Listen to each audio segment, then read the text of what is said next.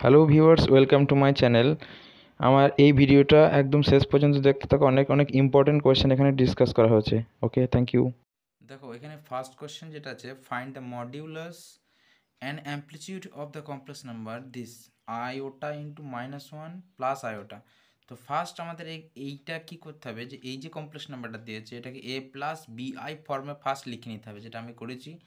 এরপর দেখো মডিউলাস তো ভেরি সিম্পল, এটা অলরেডি আমরা আগের ভিডিওতে ডিসকাস করেছি কীভাবে আমরা মডিউলাস ফাইন্ড করব।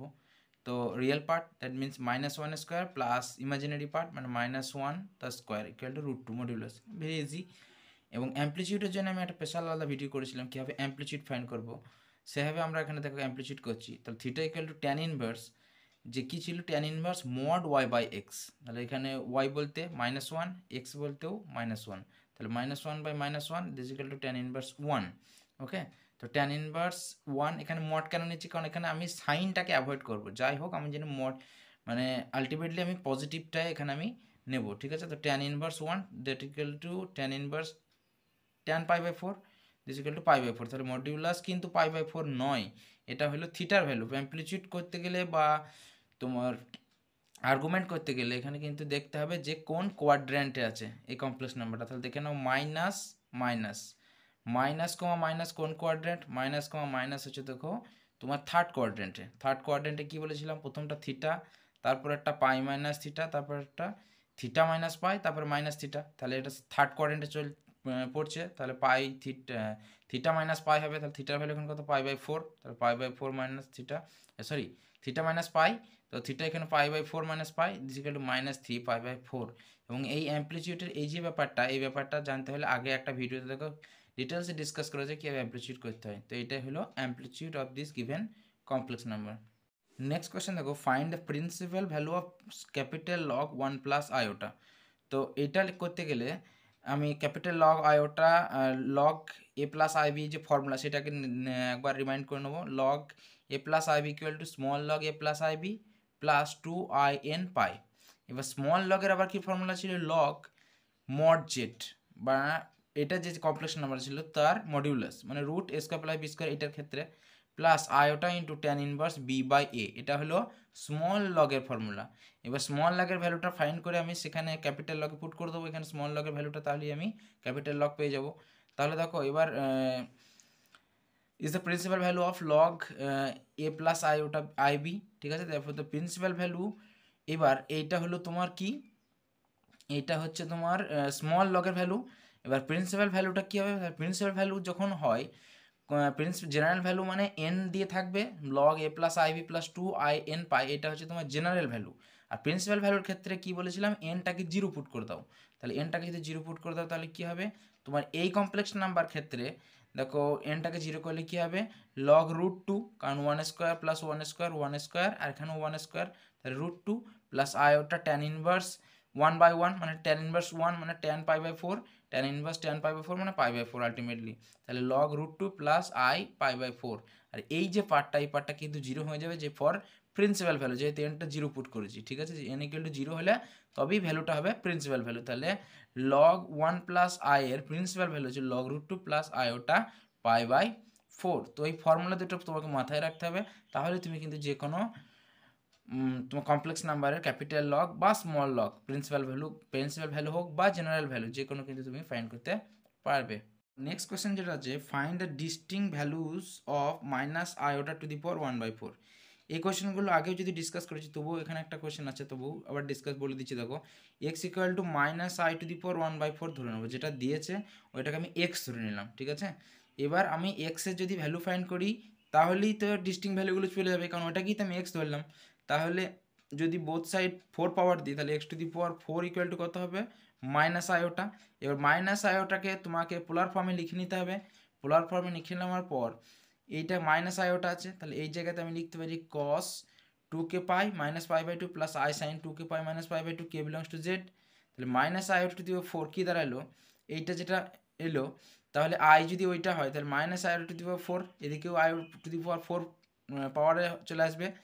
এবার দেখো এখানে ডিমোবিয়াস থিওরাম অ্যাপ্লাই করলে এই যে 1/4, এই 1/4টা এখানে চলে আসবে, তাহলে সেটা এখানে দেখো এইটাতে চলে এসছে। তাহলে cos 1/4 2k pi -π/4 plus i sine 1/4 2k pi minus pi by 2 R k equal to 0 1 2 3। ঠিক আছে, এবার এইগুলো হচ্ছে তোমার ডিস্টিংক্ট ভ্যালুজ অফ এক্স বা মাইনাস আই ওটা to the power 1/4।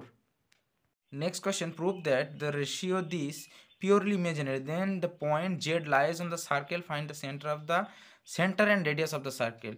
Very important question, যে এইটা যদি পিওরলি ইমাজিনারি হয় তার মানে কি, তার মানে হচ্ছে রিয়েল কোনো একটা কমপ্লেক্স নাম্বারের রিয়েল পার্ট থাকে এবং ইমাজিনারি পার্ট থাকে। যদি পিওরলি ইমাজিনারি হয় তার মানে কি রিয়েল পার্টটা জিরো হবে। তাহলে প্রথম কাজ হচ্ছে আমার যে কমপ্লেক্স নাম্বারটা দিয়েছে ওটা a প্লাস বিআই ফর্মে আগে লিখে নাও। তাহলে সেটা এটা ক্যালকুলেশন করে দেখো, এটা a প্লাস বিআই ফর্মে লিখে নেওয়া হয়েছে। ঠিক আছে, ক্যালকুলেশনটা দেখবে, ভেরি ইজি ক্যালকুলেশন। এবার বলেছে যে দিস পিওরলি ইমাজিনারি, তার মানে কি রিয়েল পার্ট যেটা আছে সেটা ইকুয়াল টু জিরো, তার মানে x square plus Y square minus 1 by x square plus 1 Y plus 1 তার হোল স্কোয়ার। এটা তো পুরোটার নিচেই আছে, তাহলে এইটা বাই এইটা ইকুয়াল টু জিরো, এটা রিয়েল পার্ট, আর এইটা এই পুরো এই ব্র্যাকেটটা বাই এইটা ইমাজিনারি পার্ট। তাহলে ওইটা তো তোমার পিওরলি ইমাজিনারি বলেছে, তাহলে এইটা শুধু থাকবে এই রিয়েল পার্ট যেটা x square plus Y square minus 1 by x square plus Y plus 1 তার হোল স্কোয়ার, এই জিরো হবে, রিয়েল পার্টটা জিরো করে দিলাম, নিচের ডায়াগোনালি মাল্টিপ্লাই হয় শুধু x square plus Y square equal to 1 চলে এলো। ঠিক আছে, এটা ক্যালকুলেশনটা করলেই বুঝতে পারবে। তাহলে দেখো which is the equation of circle, আমরা জানি এটা একটা ইকুয়েশন, সার্কেলের ইকুয়েশন, যার সেন্টার কত 0 0-তে এবং রেডিয়াস এখানে x square plus Y square equal to 1, মানে 1 স্কোয়ার, তার রাইট সাইডে যেটা থাকে তার স্কোয়ার, ওইটা হচ্ছে রেডিয়াস, তাহলে 1 হচ্ছে রেডিয়াস, সেন্টার হচ্ছে 0 0। ভেরি ইম্পর্টেন্ট কোয়েশ্চেন এবং ইজি কোয়েশ্চেন, দেখবে। C the next question, for two complex number z1 z2 দুজনের মডিউলাস সমান দিয়েছে এবং সেটা 1 এর সাথে ইকুয়াল বলেছে। ঠিক আছে, মানে ইউনিট মডিউলাস আর কি, unity modulus, and amplitude z1 plus amplitude z2 equal to 0 বলেছে, find the relation between z1 and z2। তো এখানে আমি z1 এবং z2 দুটোকে পোলার ফর্মে লিখে নিয়েছি। সাপোজ এখানে লিখেছি z1 equal to r cos alpha plus i sin alpha, z2 লিখেছি r cos theta plus i sin theta। কেন? কারণ দেখো দুজনের যেহেতু মডিউলাস ইকুয়াল বলেছে তার জন্য দুটোরই মডিউলাস আমি আর দিয়েছি, এখানে তো মডিউলাস থাকে পোলার ফর্মে, আর আলফাটা এর তাহলে তোমার অ্যাম্প্লিটিউড ধরেছি আলফা, এর অ্যাম্প্লিটিউড দিচ্ছি থিটা। এবার কোশ্চেনে দেওয়া আছে amplitude z1 plus amplitude z equal to 0, তারপর theta plus alpha equal to 0, তা theta equal to minus alpha. এবার আমি z2টা লেখার চেষ্টা করি, z2 equal to R into cos, এবার থিটার জায়গায় মাইনাস আলফা পুট করে দেবো, কস minus alpha plus i sine minus alpha, this equal to R into cos alpha minus i sine alpha. তাহলে যে কমপ্লেক্স নাম্বারটা পেলাম z2, এইটা দেখো z1 যা ছিল তার ঠিক কনজুগেট। তাহলে z1 আর z2 এর মধ্যে রিলেশন কি হলো, z1 আর z2 আর complex conjugate two each other, conjugate complex number হয়ে গেল, তাই না। Next most interesting and important question, so that 1 plus iota root 3 to the power 30 this equal to 2 to the power 30। দেখো এখানে যে কোশ্চেনগুলো আমি সেট আপ করি সবগুলো কিন্তু ঠিক 2 মার্কসের যেমন কোশ্চেন হয় সেই লেন্থের কোশ্চেন কিন্তু এখানে দেওয়া আছে এবং এগুলো সবই ইম্পর্টেন্ট। এবং যদি ভালো করে লক্ষ্য করো যে প্রিভিয়াস ইয়ারের এসএসসিতে যে কোশ্চেনগুলো ছিল ওখান থেকেও কিন্তু কিছু কোশ্চেন এখানে সিলেক্ট করা হয়েছে এবং আমি একটা মানে স্পেশালি প্রিভিয়াস ইয়ারের উপরে ভিডিও বানাবো প্রিভিয়াস ইয়ারের কোয়েশ্চেনের উপর, সেটা নেক্সট টাইমে তোমরা পাবে। দেখো সো দ্যাট এখানে কোয়েশ্চেনটা আছে 1 plus iota root 3 to the power 30 equal to 2 to the পাওয়ার 30। তো এখানে আমি এটাকে একটা 2 পোলার ফর্মে লেখার চেষ্টা করছি, তাহলে 2 কমন নিলাম, 1/2 প্লাস আয়োটা রুট 3/2 হলো। এবার তাহলে এটা পোলার ফর্মে লিখলে কী হবে, 2 ইন্টু এটা মানে কস π/3 প্লাস আয়োটা সাইন π/3, তাহলে এটা পোলার ফর্ম হয়ে গেল যে কমপ্লেক্স নাম্বারটা দিয়েছিল, মানে ভিতরটা যেটা ছিল 2 into cos π/3 plus i sine π/3। এবার যেহেতু পাওয়ার 30 আছে 30 পাওয়ারটা দিয়ে দিলাম, তাহলে 30 পাওয়ারটা 2 পাবে আর এইটা to the power whole to the পাওয়ার 30 থাকবে। এখানে আমি ডিমিউভিয়াস থিওরাম অ্যাপ্লাই করেছি, তাহলে 30টা এখানে মাল্টিপ্লাই হবে, 30টা এখানেও মাল্টিপ্লাই হবে, তাহলে দেখো এটা আলটিমেটলি হয়ে যাবে 2 to the power 30 into cos 10π plus i sine 10π। ঠিক আছে, ডিমিউভিয়াস থিওরাম অ্যাপ্লাই করলাম, পাওয়ারটা এখানে মাল্টিপ্লাই হয়ে যায় এখানে, তাহলে 2 টু দি পাওয়ার 30, এইটা কস 10π ভ্যালু 1 আর এটা 10π মানে যে কোনো পাই 10 সাইনের মানে 0, তাহলে এটা হয়ে গেল 0, তাহলে আলটিমেটলি তোমার চলে এলো কত 2 টু দি পাওয়ার 30। এটাই দেখো রাইট সাইডে দিয়েছে, তাহলে এটা কিন্তু আমার প্রুফ হয়ে গেল। ঠিক আছে, প্রুফ না করে ভ্যালু ফাইন্ড করতেও দিতে পারে, এমনও হতে পারে। ঠিক আছে, নেক্সট কোয়েশ্চেন দেখো, if omega to the power n plus omega to the power 2n plus 1 equal to 0 where omega is an cube root of unity, n is an integer, is n is divisible by 3? Question জিজ্ঞেস করেছে n is divisible by 3। আমি ধরে নিলাম ই possible at N is divisible by 3, আমি তর্কের খাতিরে ধরে নিলাম এনটা 3 দিয়ে ডিভিজিবল, তাহলে এনটাকে কি লিখবো 3 মাল্টিপল 3 ইন্টু কে লিখতে পারি। তাহলে যে এক্সপ্রেশনটা ছিল W omega to the power N plus omega to the power 2 N plus 1, এখানে এন এর ভ্যালু 3 কে পুট করে দিলাম, তাহলে দেখে এটাকে লেখা যায় omega Q to the power k plus omega Q to the power 2 k plus 1। এবার ওমেগা কিউ এর ভ্যালু কত, ওমেগা টু দি পাওয়ার 3 এর ভ্যালু হচ্ছে 1, তাহলে 1 টু দি পাওয়ার যে পাওয়ারই থাক 1 এ আসবে, 1 টু দি পাওয়ার যে পাওয়ারই থাক 1 এ আসবে প্লাস 1, তাহলে আলটিমেটলি এটা কত হলো 3 হলো। দিস নট ইকুয়াল টু 0, কিন্তু আমার এক্সপ্রেশনের রাইট সাইডে ছিল কত 0, যেটা তোমার স্যাটিসফাই করলো না। তাহলে আমি যেটা ধরেছিলাম যে if N is divisible by 3, এটা কিন্তু ভুল ছিল, therefore N is not divisible by 3। ওকে, এটা কন্ট্রাডিকশন দিয়ে আমি প্রুভ করে দিলাম। Next, prove that real Z plus imaginary Z this less equal to √2 mod Z. ঠিক আছে, এখানে আমি Z complex নাম্বারটাকে x plus I Y ধরে নিয়েছি, রিয়েল জেড তাহলে কোনটা এক্স আর ইমাজিনারি জেডটা হচ্ছে ওয়াই, রিয়েল পার্ট আর ইমাজিনারি পার্ট। এবার এটা প্রুভ করার জন্য আমি একটা ইনইকুয়ালিটি ব্যবহার করেছি, এটা একটু মনে রাখতে পারলে সুবিধা হয়।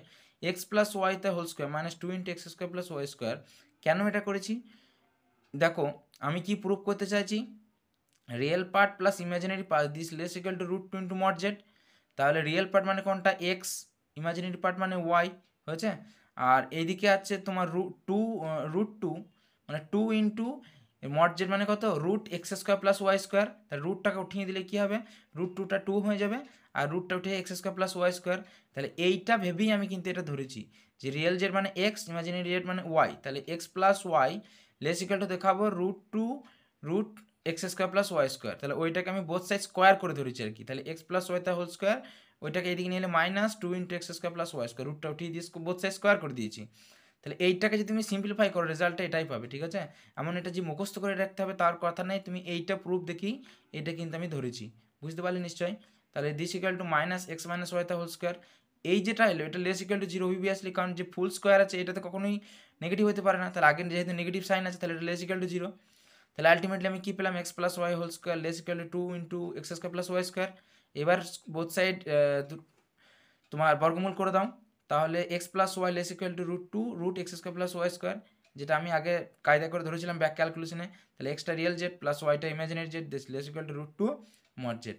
ঠিক আছে, তাহলে এই যে এখানে মেন কাজটা কিন্তু এইটা করলো, এবং এইটা কিন্তু আমি এইখান থেকেই ধরেছিলাম যে আমার ওই ইনইকুয়ালিটি, তবে এটা হ্যাঁ প্রসেসটা একটু মনে রাখতে হবে, তবে এই পুটটা মনে না রাখলেও চলবে, তুমি এইখান থেকেই বুঝতে পেরে যাবে কি পুট করতে হবে, কিন্তু তোমাকে প্রসেসটা একটু মনে রাখতে হবে। এবং most important question, next question and দেখো, so that nth root of unity lies on a unit circle, nth root of unity, most interesting result।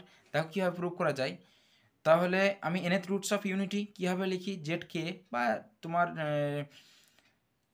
Z কে, এটা যে কোনো তুমি সিম্বল ইউজ করতে পারো নোটেশন, আমি জেড কে দিয়েছি cos 2k pi plus n k pi by n plus i sin 2k pi by n, nth root of unity। এবার দেখো, কারণ কি nth রুট মানে 1 যেটা ছিল কমপ্লেক্স নাম্বার সেইটাকে তুমি nth রুট করলাম আর কি। ঠিক আছে, 1 to the power 1 by n আর কি, সেইটার রেজাল্ট এটা। এবার দেখো কে তাহলে কত 0 1 2 ডট ডট করে n মাইনাস 1 অবধি থাকবে, এরকম। এটা কী হবে এলো, তোমরা আগের ভিডিও যদি দেখো তাহলে বুঝতে পারবে আরও ভালো করে। ঠিক আছে, 1টার nth রুট অফ ইউনিটি মানে 1 to the power 1 by n করলাম। এবার এর মডিউলাসটা বলছে nth root of unity lies on the unit circle, তাহলে এর মডিউলাসটা ফাইন্ড করে দেখছি 1 আসছে, তাহলে মড জেড ইকুয়াল টু 1 এলো। তার মানে কি মড জেড ইকুয়াল টু 1 মানে জেড কে কোথায় আছে, জেড কে আছে অন দ্য ইউনিট সার্কেল। ঠিক আছে, therefore nth roots of unity lies on the unit circle, তাহলে মড জেড ইকুয়াল টু 1 এটা একটা সার্কেলের ইকুয়েশন, এবং যার রেডিয়াস কত 1, সেন্টার অ্যাট দ্য 0 0। ঠিক আছে, তাহলে ওইটা হচ্ছে ইউনিট সার্কেল বলে থাকে, যার রেডিয়াস 1 এবং সেন্টারটা 0 0-তে। তাহলে nth রুট অফ ইউনিটি যেটা এটা কোথায় লাই করছে, অন এ ইউনিট সার্কেল। ঠিক আছে।